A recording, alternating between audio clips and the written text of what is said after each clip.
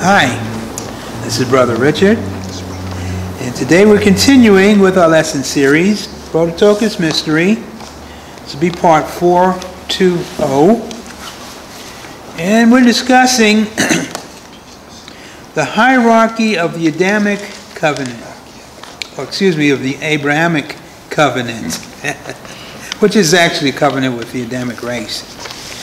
There's two covenants that the Bible talks about that are eternal.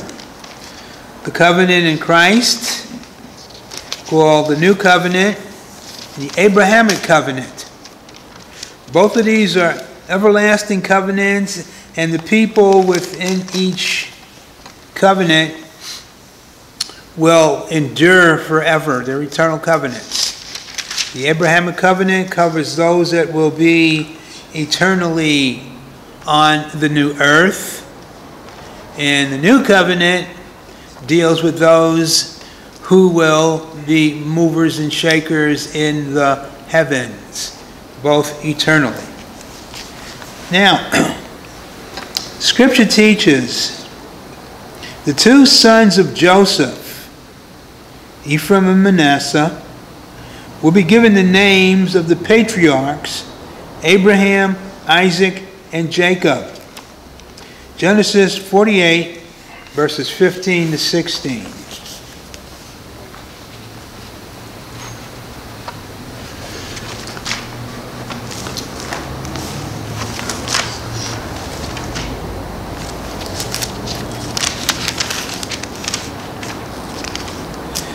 Background: Jacob is in Egypt, sees his son Joseph, delights in knowing that his son not only has survived, but he is ruling the nation, and turns his attention to Joseph's sons. In this respect, Jacob blesses them under the inspiration of the spirit of Elohim. Verse 15 and 16, and he blessed Joseph and said, God, before whom my fathers Abraham and Isaac did walk, the God which fed me all my life long unto this day, the angel which redeemed me from all evil, bless the lads and let my name be named on them. His name is Jacob, and changed to Israel. And the name of my fathers Abraham and Isaac, let them grow into a multitude in the midst of the earth. Now, what basically is not taught are the other names and how they differentiate these two from the nation of Israel, these two tribes, which we're going to touch on a couple of things dealing with that. You have passages in Scripture in which the two sons of Joseph are talked about and separate from the rest of the tribes of Israel. Scripture teaches the experiences of the two tribes would sometimes be separate from the other 10 tribes. Isaiah 44, verse 1 is an example.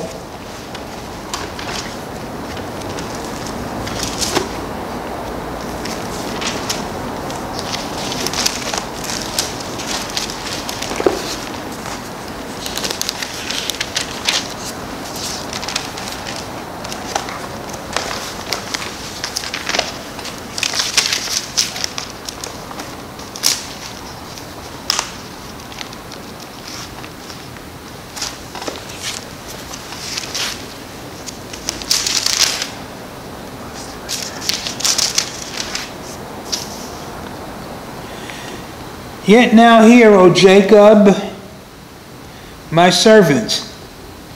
Now he's referring to those that are named Jacob. There's only two, Ephraim and Manasseh. There's never a scriptural reference to the name Jacob being passed on to any of the other 12 tribes. So we find that this, whenever you see this, it's directing attention to these two tribes solely. Yet now hear, O Jacob, my servant, and Israel. Israel refers to the other 10 tribes, whom I have chosen. So he makes a distinction here between these two. Excuse me. Yes. The other 10 tribes, why are you saying 10 and not 12? Because Ephraim and Manasseh are 2 tribes. Okay. Distinguished from the other, well, there's more than 12 tribes, if you want to put it that way. All right, I just want to make sure that we're speaking the same But language. we're talking about generically, because it's taking in consideration These that 2 half tribes. these two, Yeah. Okay. these 2 were supernaturally brought into. There was 12 tribes before that, Right. so you start talking about 14. But we're talking here generically about the 2 tribes being considered 12 in whole. It only mentions 12 tribes. It still calls them by 14. That's why I always refer to the other as 10. Okay. Thank you for bringing that up, Brother Chris. Thank you. Now we note that he gives a demarcation here. Yet now hear, O Jacob, my servant, Ephraim and Manasseh are servants, and Israel, the other 10, whom I have chosen. And we note that it's repeated. Verse 2. Thus saith the Lord that made thee and formed thee from the womb, which will help thee. Fear not, O Jacob, my servant, and thou Jeshurun, which is an ancient name for Israel, whom I have chosen. So it's repetitive. So we find a distinction here, which is it's significant because the scripture mentions it twice. Now, this basically gives us an understanding that there's a distinction. And what is that distinction? Scripture indicates that Ephraim and Manasseh are the work of Elohim. The 10 other tribes are the work of YHVH. Should we understand exactly what you just said, because I was just thinking that, should we understand that Elohim, because he can see the beginning and the end, recognizes that's his church, or better still, his church will come out of Ephraim and Manasseh? Yes. That's what I'm really trying to say. Yes. Thank you. We see this illustrated Isaiah 43, verse 1.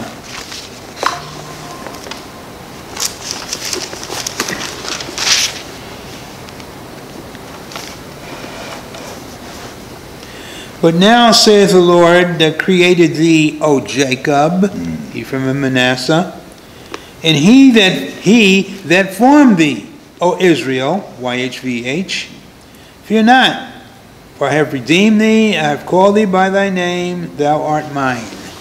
So the 2 speak as one. But we see the inset here. One is eternal, one is temporal. In the eternal state, Ephraim and Manasseh had a prior relationship with Elohim, just as he had a prior relationship with David in eternity. And this relationship continues in this life. Yes. Yes. Now,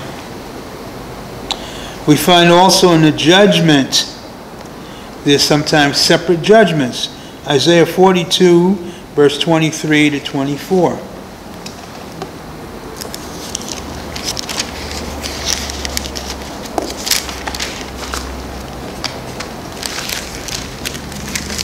It's very rare that we see Elohim being referred to as a creator and YHVH being referred to as a former in the same verse. That's excellent. Well, yeah, there are other scriptures where that's done too.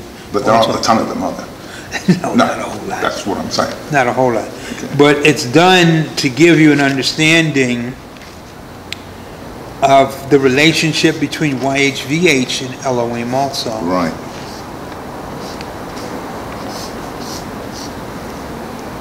Isaiah 42, 23 to 24.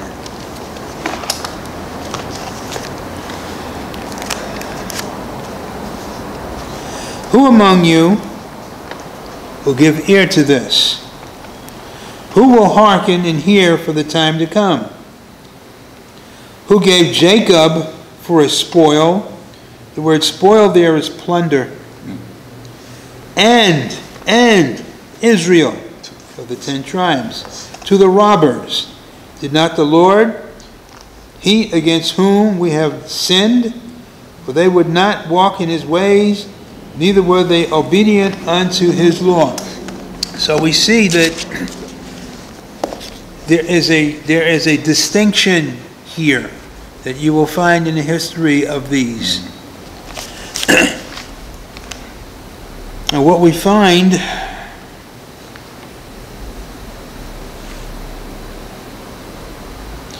Ephraim and Manasseh are given into the care of YHVH to connect them to Israel.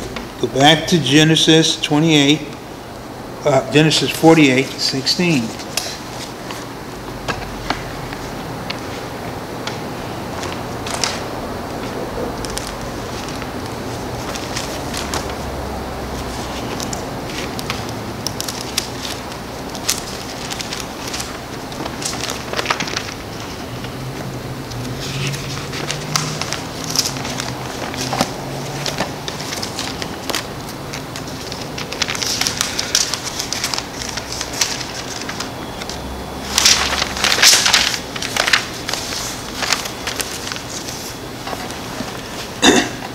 The angel, YHVH, which redeemed me from all evil, bless the lads, and let my name be named on them.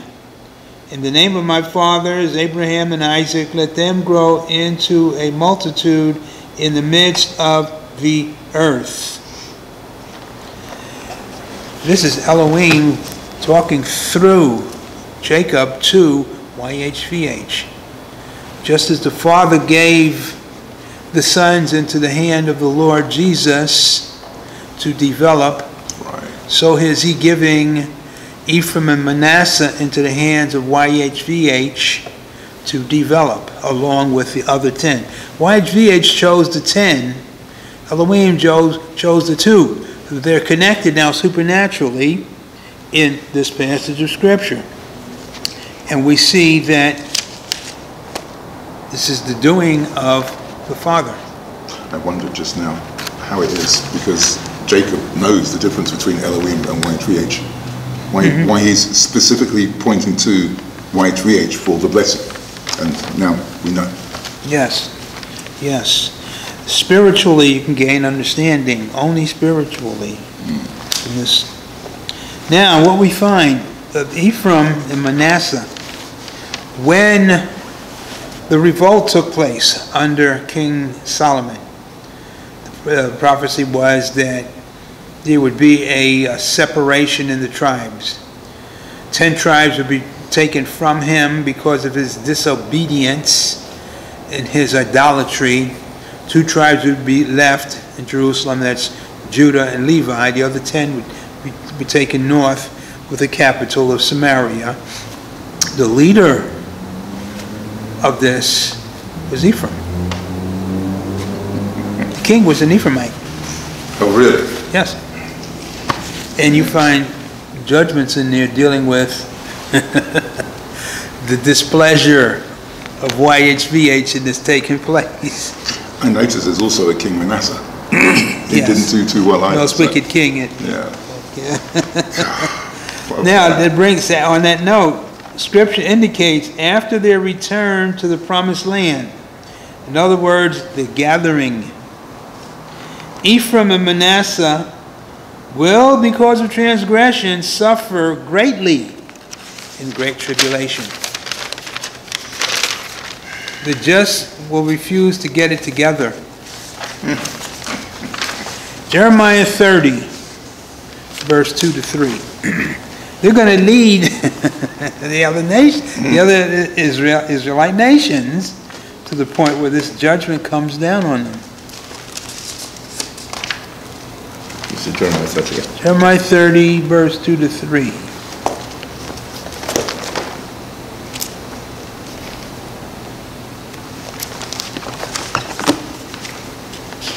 That might be another reason why they stick together. They know instinctively. There's pain coming. Yes. Pain. There are going to be consequences. Yeah.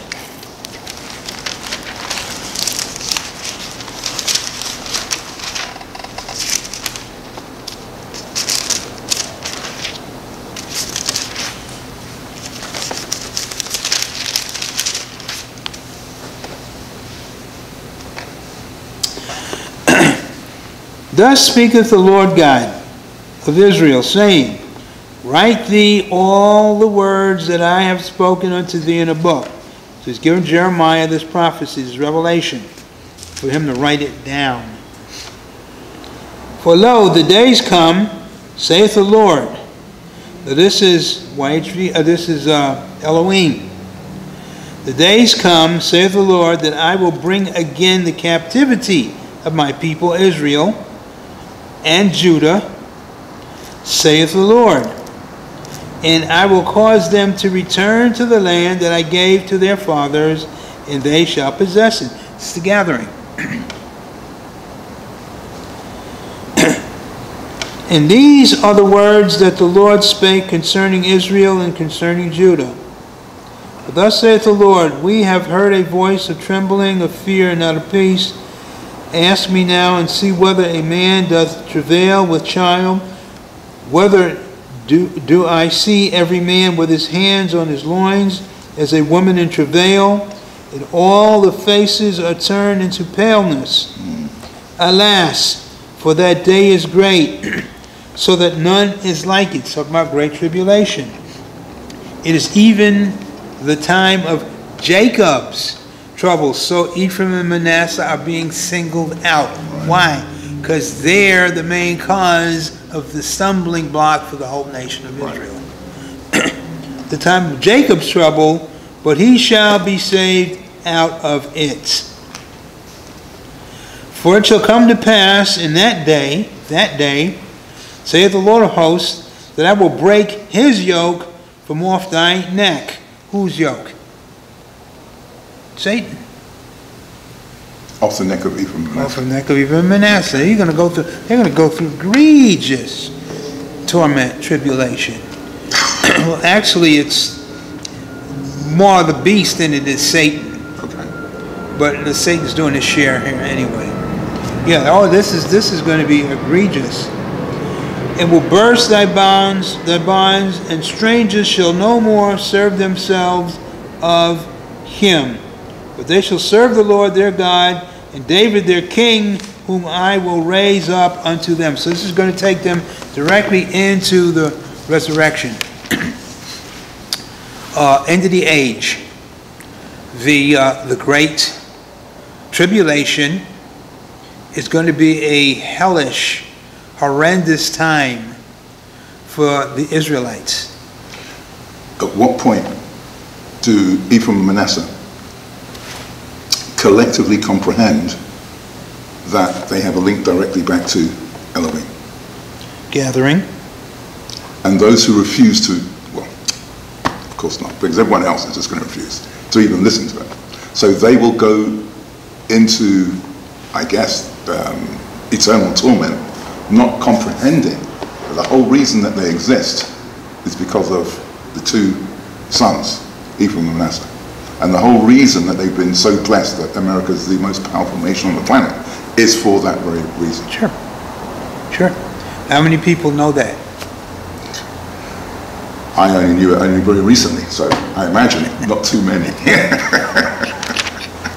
It's not an accident. Brother Jones. Yes, sir. Okay. I'm making a break right in the middle of this study, but I'm going to speak it out. And if you guys don't like it, then you can throw me out. So now, Mr. Jones, you answered a question. I was talking about when the voice, when everybody in the whole world hears the voice, okay? At that point, you're either going to suffer the judgment or you're going to be spared from it. One way or another, it's going to be a shocking incident that nobody can prepare for the way you would prepare for a disaster. What we could do is we could study, be made aware of the procedures of how they're all happening. And so while it's happening, we are very well aware of the time sequence of it. And we are looking for certain things in the catastrophe that's happening. Yes. And as a result of hanging on to that knowledge, knowing we're going to go through this, we're preparing for it, we're equipping ourselves for it, we will be spared from it. Yes. If you don't have that confidence in you right now, then you better start studying a little bit more than you currently are, whatever time that is. Brother Jones, I'm compelled to make this plea to everybody that's listening. Yes. Well, that's Zephaniah, the 2nd chapter. 2 and 3, absolutely. A word to the wise is sufficient, that when it does happen, you may be hid. Yeah. Right. Unless they're not really wise. Yeah. Each person makes its own decision. Yeah. Now,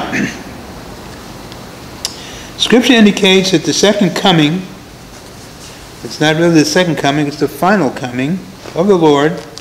Ephraim will be the leading tribe in organizing Israel. And organizing Israel will return to the promised land. In other words, Ephraim will, both of them, will repent, be used. Ephraim and Manasseh are going to be the lead tribes, bringing the other tribes out of bondage back to the promised land under the direction of the Lord. Jeremiah 31, verses 7 to 9.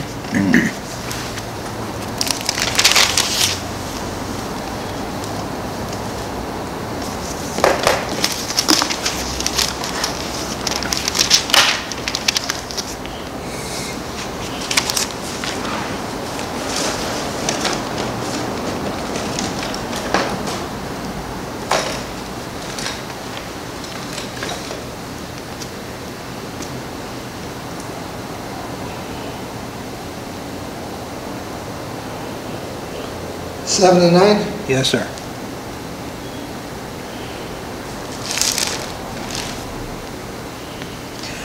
For thus saith the Lord, sing with gladness for Jacob, Ephraim and Manasseh.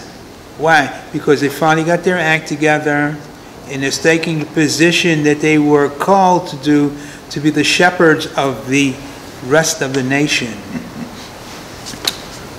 Sing for Jacob, and shout among the chief of the nations. Publish ye, praise ye, and say, O Lord, save thy people, the remnant of Israel. Behold, I will bring them from the north country, and gather them from the coasts of the earth, and with them the blind and the lame, the women with child, her that travaileth with child together. A great company shall return thither. So you have the Israelites coming from the four quarters of the earth. You have angelic transportation of the new covenant saints back to the earth. This is a gathering back, the second coming. Verse 9, they shall come with weeping, and with supplications will I lead them. I will cause them to walk by the rivers of waters in a straight way, wherein they shall not stumble. For I am a father to Israel, and Ephraim is my firstborn. Why is he saying that? Because Ephraim is going to be out to lead. Bringing, directing, comforting. They're going to blanket the rest of the people, because these people are coming out of abject torture at the hands of the beast and Satan. You know, the rest of the Luciferians are just being put down now by the sons of God. And in that respect, they're coming back to the land. So you have a twofold thing happening here. You have Daniel 7. Turn to Daniel, 7th chapter.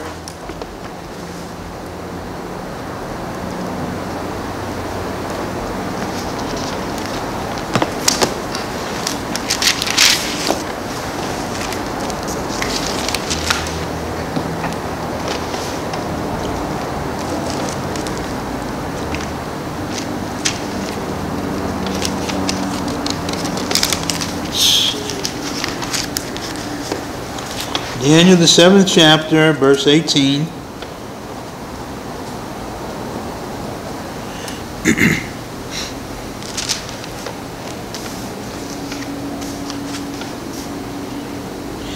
For the saints of the Most High shall take the kingdom and possess the kingdom forever, even forever and ever. So you have the New Covenant saints setting up the kingdom and authority. You have the Old Covenant saints coming into their positions of freedom, because the New Covenant saints have put down the enemy. And in that respect, all these things are happening simultaneously. Israel is being released from the captivity of bondage to the Luciferians.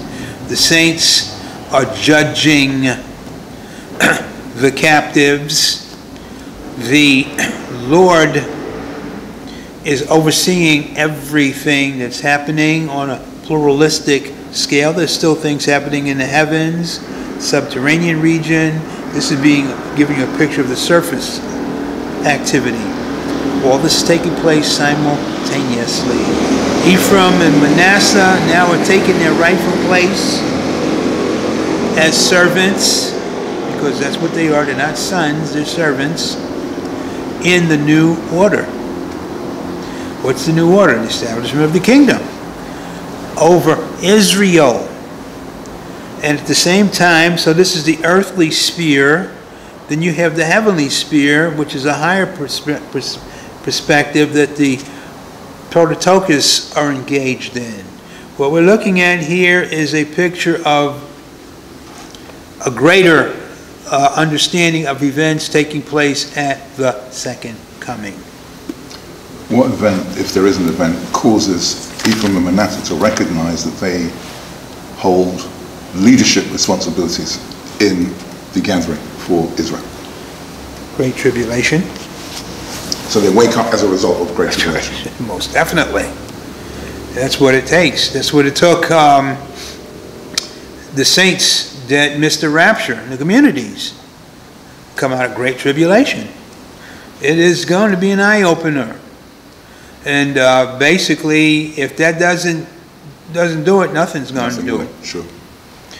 Great tribulation is going to be people that determine they're not going to take the mark of the beast, which is a later on event.